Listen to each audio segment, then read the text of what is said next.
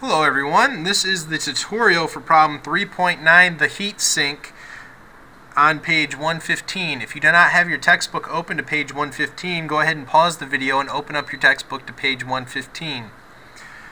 So what is a heat sink? Well, a lot of electronic devices use a heat sink to conduct heat away from components that can be damaged by high temperatures.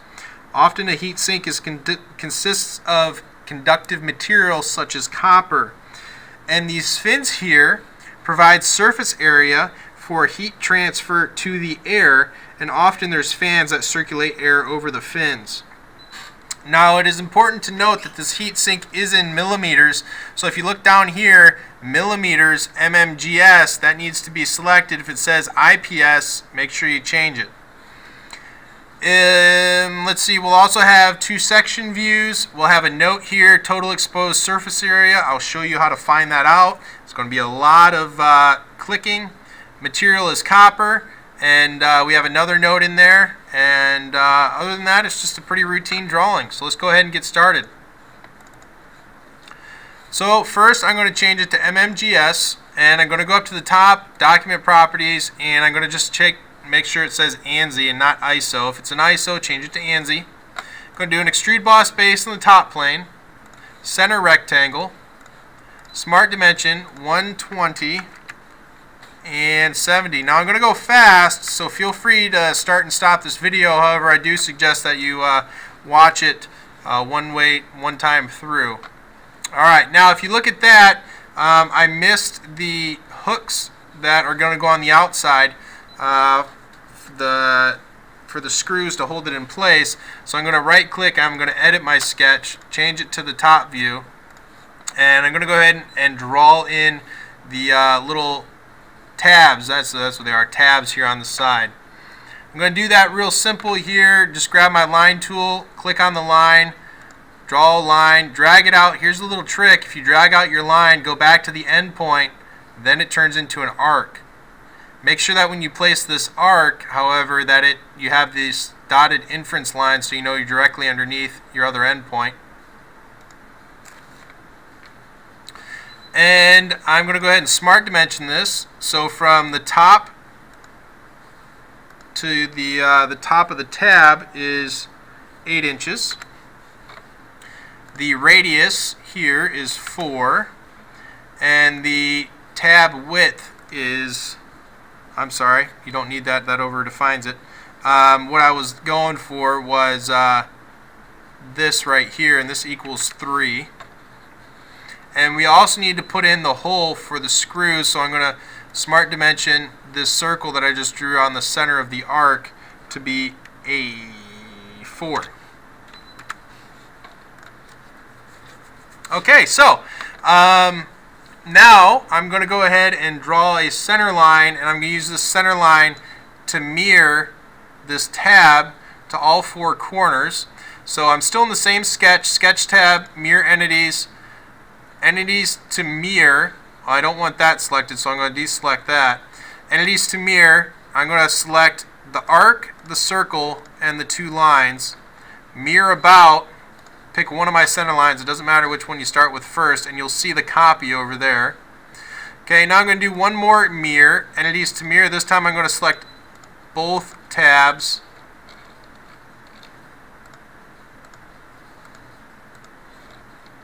Mirror about, select the opposite center line, and now you have all your tabs. One last thing we have to do is go to this trim entities, trim to closest, and you're going to trim away the line that separates the tab from the rectangular part, and hit the green check mark, and boom, there you go. Now you have your base. So let's go ahead and draw these fins. I'm going to stay in my top view. I'm going to do an extrude boss base, select the top surface, and I'm going to select the corner rectangle tool. Now don't snap the corner rectangle tool to the corner of your base. You need it to be off of the corner here, because there's a distance there of 1.5.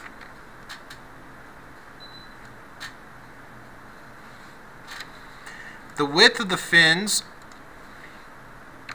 is 3, and I am fully defined, so I'm ready to rock and roll. Let's extrude this.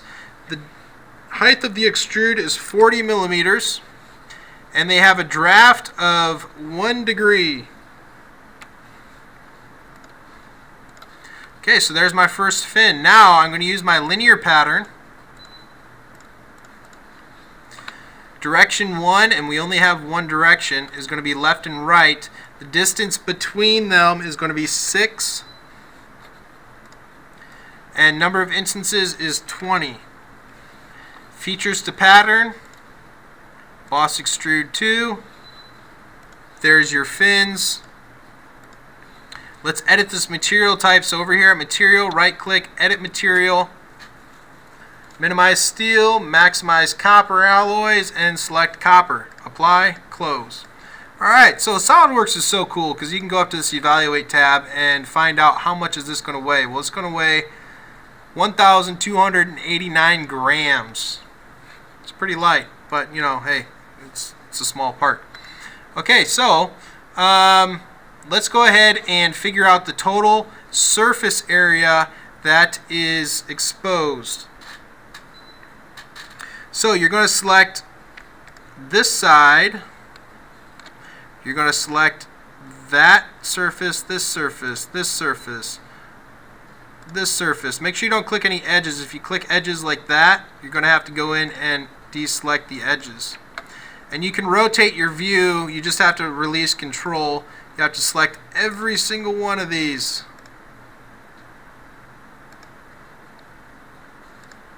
Those screw eye, the holes there in the eyes, those won't be in contact with air, so you don't need to select them. Okay, and yes, I know it is a lot of surfaces, but you got to do it. Alright, so I'm just going to select that many because I don't want to give you the correct answer. You're going to go up to this evaluate tab, measure. You may or may not have to click this drop down arrow. If you receive some sort of an error or it says that it can't, the invalid combination of selected entities, what that's telling me is I selected an edge. Select it and hit delete on the keyboard, and it'll give you the total surface area in millimeters squared that you have selected. You need to take that number and put it on your 2D drawing. Okay, so let's get started on that 2D drawing. Make drawing from part. It's going to make me save it. Save it to my desktop as junk.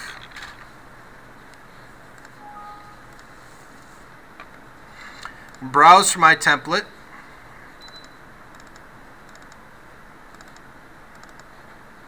For some reason this browse button isn't selectable, put a check mark in that box.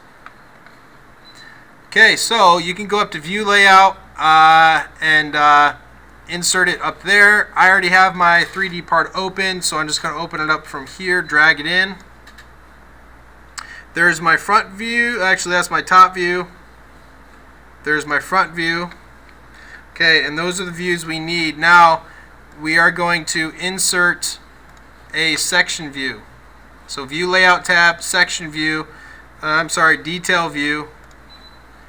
We are going to do a detail view here and place it over there. We're going to do a detail view here.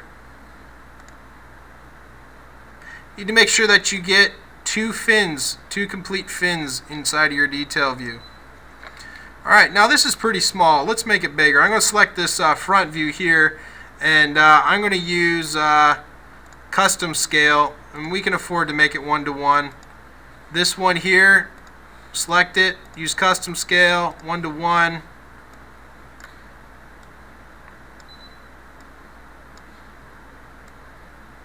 These guys are pretty small. Let's make those bigger as well. Use custom scale. Let's go 2:1 on these guys.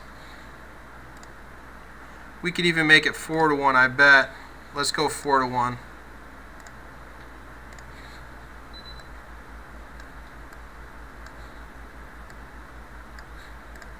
Okay, so now it's time for me to put my dimensions in, and there's not a whole lot of dimensions here, and I'm just going to do it. Annotations tab, Smart Dimension. I'll select the left side, and the right side. And you know what? It says 4.27 because I'm in inches, pounds, and seconds. So if you didn't change it to millimeters and grams and seconds, go ahead and do that. Then I'm going to smart dimension the top to the bottom. And the distance from the top of the tab to the top surface there is 8. The height of the fins is 40. Thickness 2 millimeters. Over here, the width, and you have to select these endpoints here, otherwise you'll get an angular dimension, is 3. Distance between them is 6. And from the first fin to the outside of the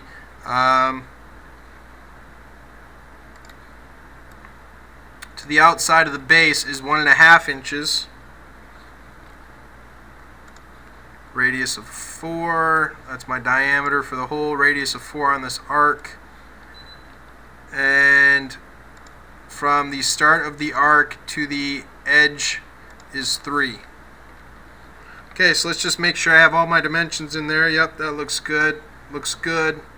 Looks good. Looks good. All right. Now, down here in your title block, you're going to have to go to Edit Sheet Format and change from inches to millimeters. Right-click, Edit Sheet. We're going to insert a note here that says the material is copper.